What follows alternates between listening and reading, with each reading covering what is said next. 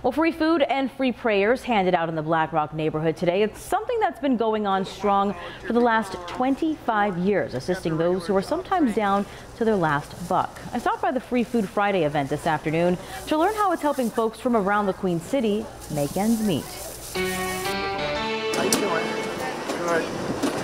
I'm here for the blessing, the food, and it really does help out now, and especially I'm on a fixed income and prices and everything are going up. Folks like Joe Morelli of South Buffalo look forward to coming to receive their weekly blessings. He's walking away with a week's worth of food that he and his granddaughter can whip up. Cakes and a lot of fruits and vegetables, and I could use it. People are leaving here with about, I want to say, 5 pounds of frozen food items. They also get produce, apples, carrots, onions.